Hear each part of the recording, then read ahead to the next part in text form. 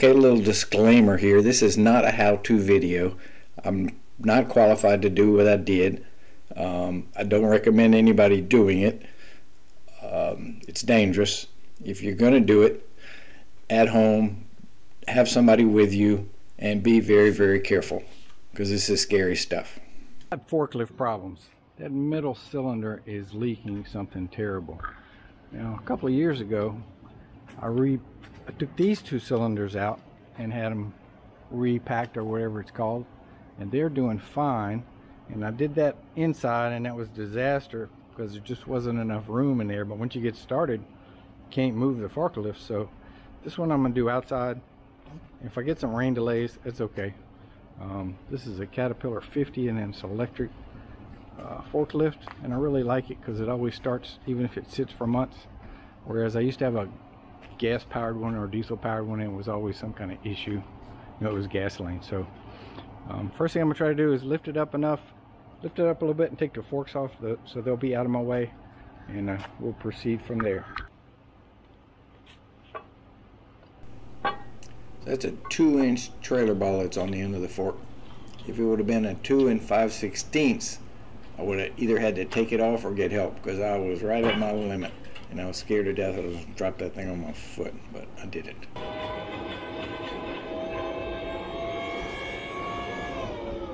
So I want to lift it way up, but it's so low on fluid it won't go up. So I'm going to put some more fluid in it and I'm going to lose it all. I hate to do that, but I guess I got to. Anyway, I think I got it at the best height where I can still get to the bolts up there. It's going to be kind of tight, and yet let the cylinder collapse and be able to get it out. So I've got a couple of timbers here. So I'll let it down on these timbers. Let's see if I can do this with one hand.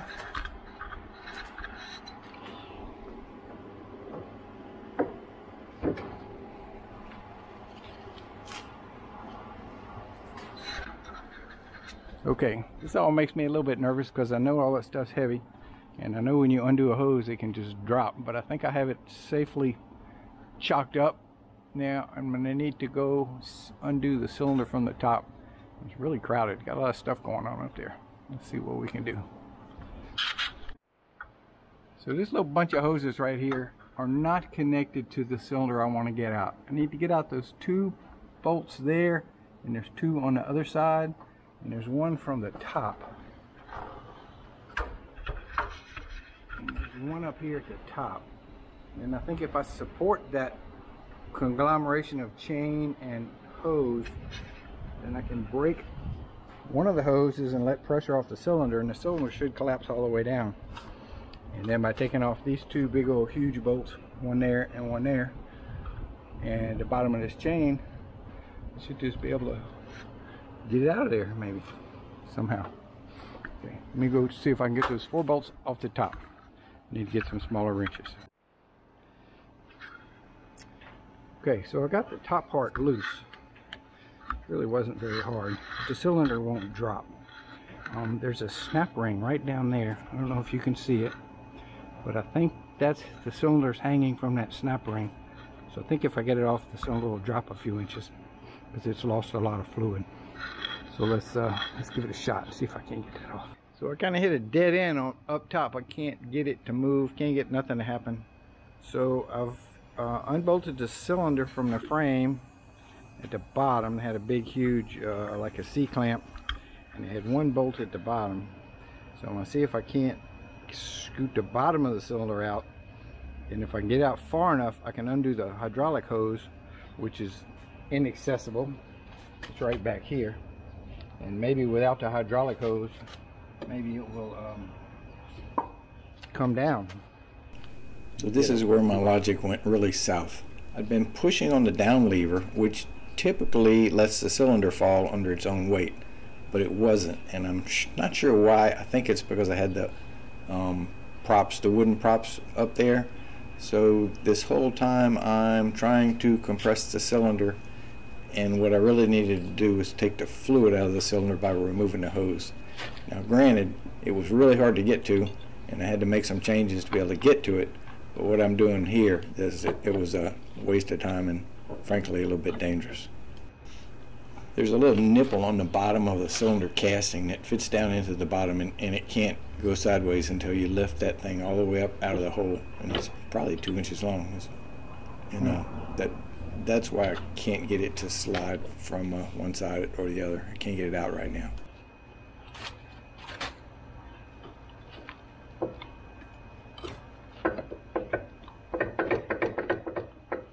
Okay, by lifting it up 5.5 inches and putting these blocks under my verticals, I can now get to the hydraulic line in the back, and I have it loose a little bit, but I'm gonna loosen it some more. I'm getting ready to make a hellacious mess.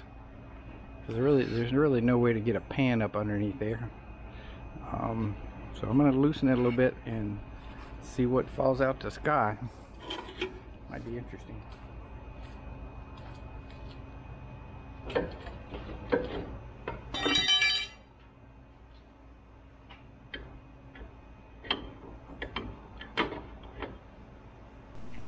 So I know my hand is up behind the forks holding the wrench, but I promise you all the rest of my body is away from all the moving parts because I had no idea what was going to happen when this hose finally came off.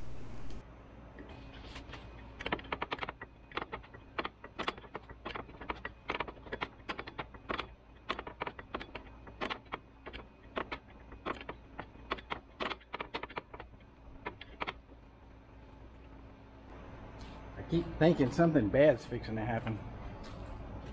I know there's pressure on that hydraulic line, at least enough to hold the cylinder up.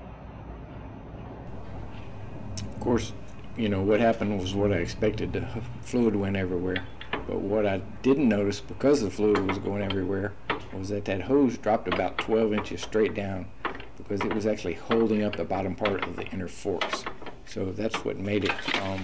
Later on, I had a hell of a time getting it back together, and I didn't realize what had happened. But anyway, that did the trick. The cylinder no longer had pressure on it, so I was able to move forward.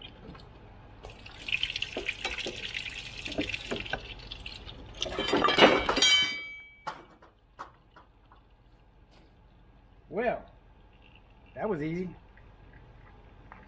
Wasn't expecting that to fall out the sky, but I'm okay. Luckily, hit the ladder, so the cylinder can come out now. So these long threaded rods had double nuts, and that's what holds the bottom of the chain, and they're a little too tight to do by hand, and they're too loose for a wrench. It's kind of frustrating, and when I put it back together, I was kind of stupid. I should have reinstalled them in this position, but I went ahead and put the whole thing together, and it made for a long time turning the wrench 1/6 of a nut every single time for 30 minutes. It's just because the access up in the back is so limited. It's just so hard to do anything, even turn bolts or wrenches. There's just no room. Had a pretty good mess by this time, but I'm still trying to keep from dumping any more oil on the ground than I could help. For the past few months, the forklift's been doing a good job of spreading oil all by itself. It didn't need my help.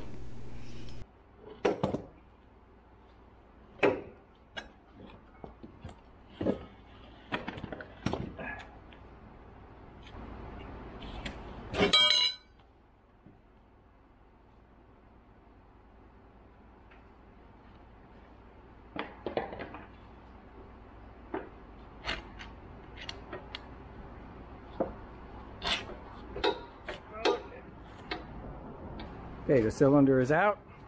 Nothing's broken. I'm still alive, amazingly. Go try to hose it off a little bit. So if I can get the cap off, I will try to rebuild it myself. But it's my understanding that that cap is on there with a lot of torque. So I don't know if I'll be able to do it myself.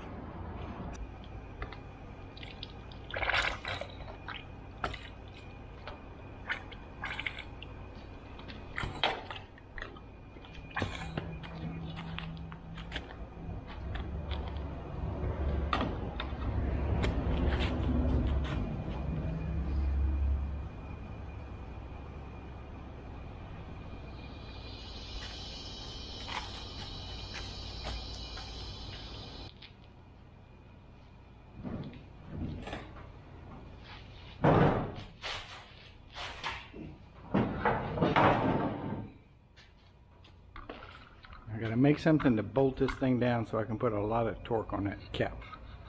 First I got to get the grease off my neck.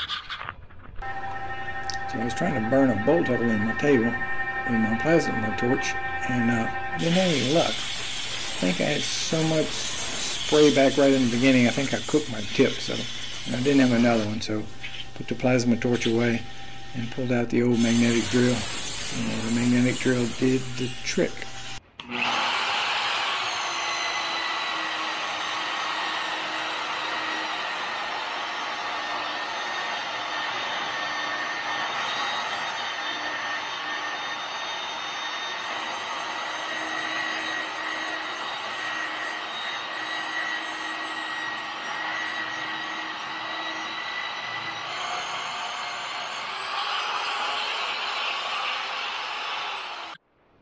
Okay, the cylinder is on the workbench. It's a sturdy workbench, and I think it's actually welded to this structure. I got a bolt in the back here through the workbench. I got a U-bolt up here through the cylinder and under the workbench with a plate under it. So I think I'm ready to apply torque to this cap, which it looks like it's bronze, so that's telling me it can't be too tight because it's not hardened steel. But I don't have a wrench that fits it, so I gotta go make some phone calls and see if I can borrow a 48-inch pipe wrench or something like that. I'm sure nobody will have the proper wrench is what I ought to have, but we'll find something that'll work, or I'll cut one out of steel and make my own.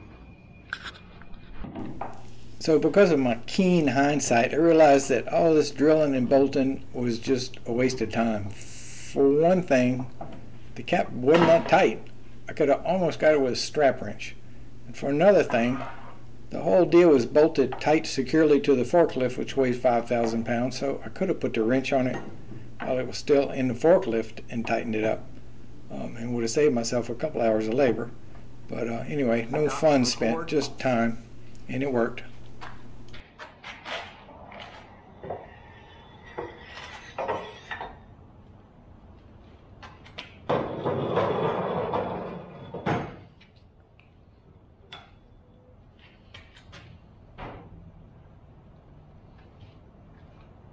There's not much to this thing. There's nothing down there. There's an O-ring. No, an O-ring and some kind of ring. That's all there is to it. Good grief, this is simple. See if I can get that O-ring off. I'm gonna go around the corner to a hydraulic store and see if I can just buy that. I don't know the part number, and the serial number of this machine is all jacked up, so I can't really read the serial number, so hopefully I can match it. This is kind of interesting. The oil on my workbench ran down here until it touched my leather glove, and look how that glove soaked up all the oil. I mean, it's an inch higher than the tabletop, and it's completely saturated with oil. Interesting.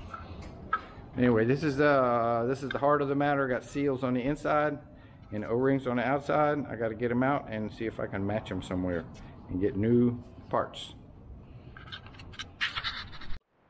So look at what I got today. 85 bucks. That's about 35 bucks an ounce. But anyway, I had to have them.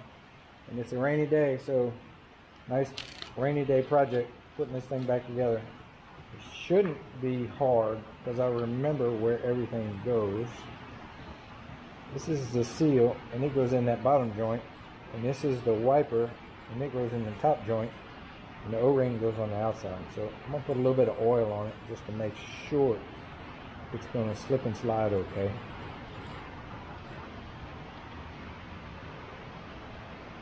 Actually, I'm gonna put some gloves on and then I'm gonna do it. This oil seal is not like a typical metal oil seal with a rubber lip. It is all plastic, some kind of hard, soft, semi-flexible plastic, and it has to be because you have to like fold it in like a pretzel shape to get it in there. It takes a lot of force. You kind of think you're going to destroy it, but it went in there and snapped into place, and it's not coming out without damage like the original one. I had to really booger it up to get it out, and it'll probably be the same with this one.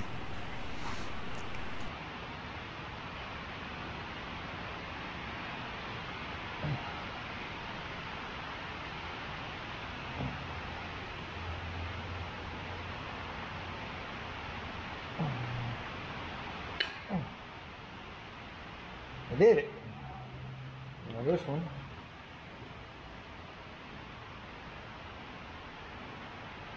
Here. So it's my understanding that that white one holds back all the pressure. This blue one scrapes the cylinder clean every trip to make sure there's no crapola. And you know what I don't remember? I don't remember which way this thing went. I'm gonna have to take a picture of it. I'm gonna have to take these gloves off and look in my phone. Alright, check it out. The white thing goes first.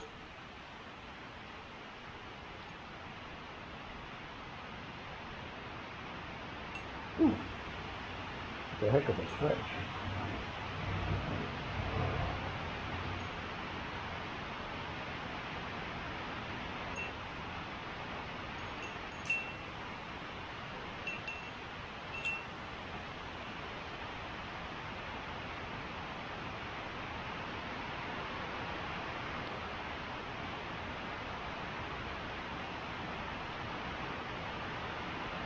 All right. O-ring.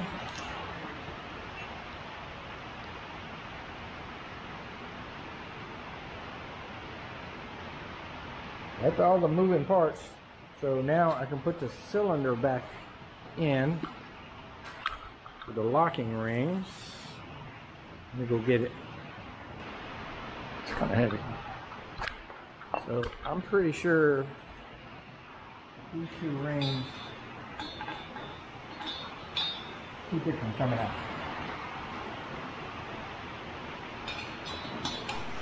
I'm forgetting a pretty important piece of the puzzle here. I got to put the cap on before we put the cylinder in the hole. Nope. Nope. Nope. Nope.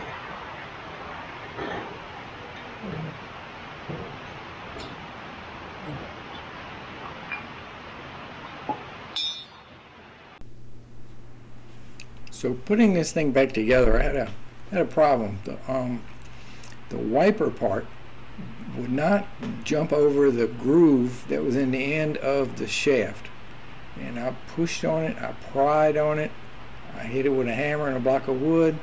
I've got some little thin tools trying to slide it on, and it just wouldn't go on. And then it wouldn't come off because the oil seal proper is snapped into that groove, and it wasn't going to come off without damage. And the little oil seal was like 30 bucks, and I didn't want to ruin it. So I ended up having a little pity party, and I was able to get that blue seal out. Just took it out, and I thought, well, I don't use this forklift that much. I don't have to have a wiper. It'll still last a long, long time. And so that's kind of rationalization, right? So anyway, now the blue seal is out. I had to cut it in half to get it off the shaft. And putting it back together without the seal, and I'm just thinking, you know, just limited use, it's going to be all right. But then I slept on it, and I took it back apart the next day. David came to help me, and we figured out a way to make it work. Boy, these things are heavy, though.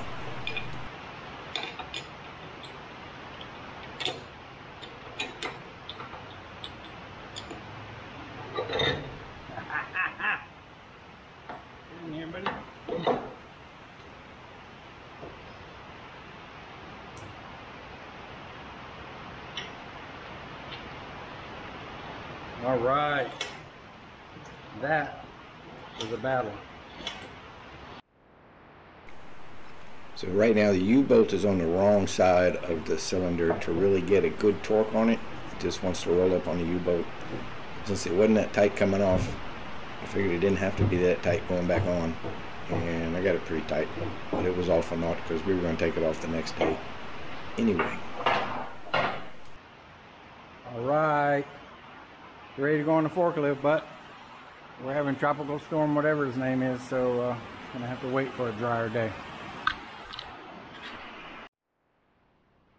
Okay, so for the life of me, I could not get the wiper to go back into the, or couldn't get this to go over this with a wiper on it. and I got real frustrated, so I put it together without the wiper, thinking I didn't need it anyway. This thing might go up and down just a handful of times a month. There's no reason to have to put that thing in there, but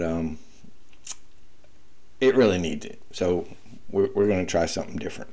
We're going to I shoved a paper towel in there to keep the seal protected, and we're going to take the grinder and round over that little lip and cross our fingers that will allow us to pop that wiper up on the bump.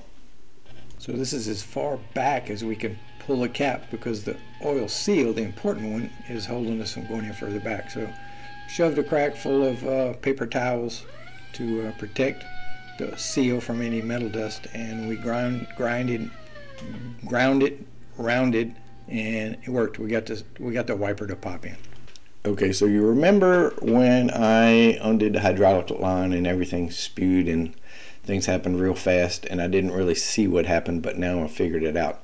My boom, my forklift boom, has 3 parts. The outer part is fixed at the bottom. It doesn't move. The inner part is what I have lifted up high and blocked with those timbers. And there's an inner part that moves half as fast as the inner part. And I didn't have it blocked. Now, it doesn't move very far, but it moves. So when I took the pressure off the hydraulic line and the chains fell, it dropped. And it dropped, I don't know, 3, 4, 5 inches. So when it dropped, it pulled the hydraulic hose twice as far, because it's a 2-to-1 deal. So when I went to put it back, you know, the cylinder fit in there fine. I don't have video of that. And it bolted up fine. But I could not reach the hydraulic hose. I couldn't quite figure it out, because, you know, it's once you know what's happening, it's really apparent.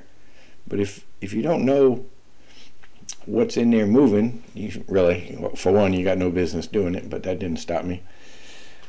I didn't know why the hose wouldn't reach until I finally figured it out, that the inner part had dropped. Now, picking it up was a trick, because it's 2 inches from the ground. I could not get any kind of lifting device under it, so I ended up using a crowbar and lots of metal shims and a little bitty screw jack I had. So I would just you know, pick it up a 1/4 inch at a time and shim it, and back and forth, and made it work. So I'm paying the price here for not knowing what I'm doing, but I'm getting it, making progress. There's not enough room in there to get my jack, so I got a crowbar and a pile of dunnage, and I can pry it like a 1/4 inch at a time. And when I get it up, I stack some dunnage onto this side, or screw up my little baby jack. But so far I got this much slack in the hose, and it's 2 for 1. So every time I come up an inch here, the hose gets 2 inches longer. So I've got, I don't know if you can see where it goes. There's the hose, there's the fitting. So if I can lift it up like 2 or 3 more inches, I'm gonna have it. And it's getting easier. The higher it gets, I got a little more room, but it is a little unnerving because I got all this weight over my head. So I'm constantly making sure that these don't move, because these are holding that weight up there. And I'm always having double stacks down here, some over here and some over here, to make sure it just doesn't fall and I lose what I've had. But this is probably not the way the owner's manual recommends this to be done, but it's the way I got myself stuck to it, so we're gonna get it. So I've been prying and shimming and prying and shimming, and I'm within an inch of making up the hose. That means I just need to come up another 1/2 inch, and I can make up my hose. So a little more prying, a little more shimming. I'm making sure I got support on both sides, so it looks kind of crazy, but I think I'm halfway safe. Okay, I got it. I got the hydraulic hose hooked up and tight, and I got the 2 stoppers on the 2 chains back to where they were before I took it apart. And I got all the hydraulic fluid I have in the tank. It's probably not enough. Put in 4 gallons, but it's really not high enough. So I'm hoping now that if I lift the cylinder, that chain will straighten out, and the cylinder will get to the top up there where I can finish putting together the little chain guides and hose guides and stuff that I haven't put on yet. none of it is structural. It's just guides and things. So let's oh, I got another bolt to put on real quick. Curious I am. See what happens.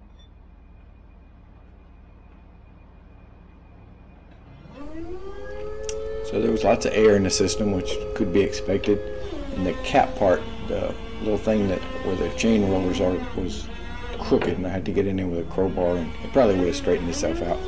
I got in there with a crowbar and turned it a little bit. It rotates on the shaft, and really there's nothing holding the top of the cylinder in place. It's strictly gravity. So I guess if you were riding around and hit a huge bump, it's possible that the top could jump up and get crooked.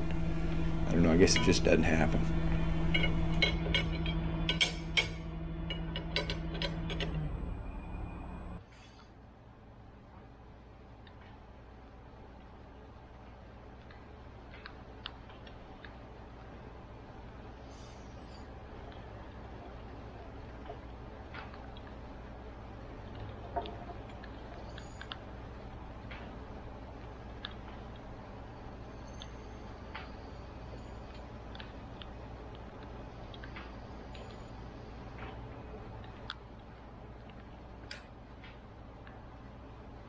By George, I think it works. I need to bolt a couple clamps on here. I need to put the pipe wrench on it and give it a final tighten, the cylinder itself, and put the forks back on it. Call this baby done, if it works. I do need to get some more fluid. I still got a lot of air in the system.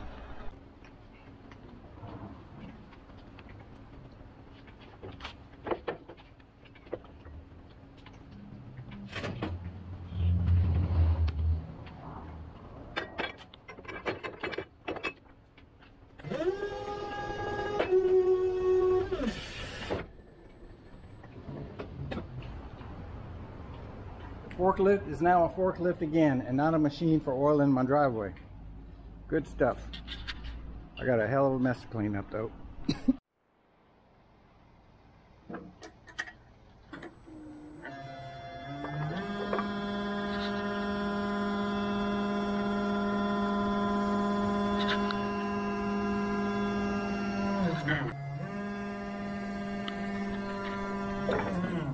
So right here is where the bottom cylinder is extended all the way out and the other two cylinders take over. And here you can see that hose that gave me so much trouble. And it's because the little rollers come up half as fast as the bottom frame. So it's almost like 4 to 1. So for every inch that I was able to pry that thing off the ground, I was getting 4 inches. And if I'd have known that in the beginning, if I'd have been smarter, when I chalked up the upper part with the 2x, I would have just chalked up this bottom part too, and it'd have been done. But the forklift is working awesomely. Now these orange hoses go to the side shift. Let me get down so you can see it. This is a pretty neat little contraption they've invented here. You see the orange hoses are all coiled up. They were in the way, but they weren't involved. They were just in the way. And they send hydraulic pressure to the little cylinder that slides the forks side to side. And that's a really handy thing, especially where I use the forklift and there's so little bit of room. But it's all good, everything's working. I got my mess cleaned up. I'm gonna go park the forklift and get ready to start on the trolling motor. Let's back her up. Put it in the house. Put it in the forklift house.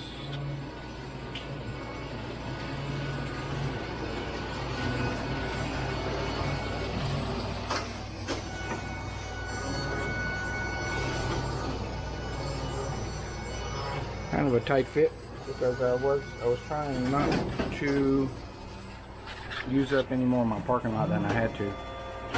Set the forks down, turn her off. This production is finished.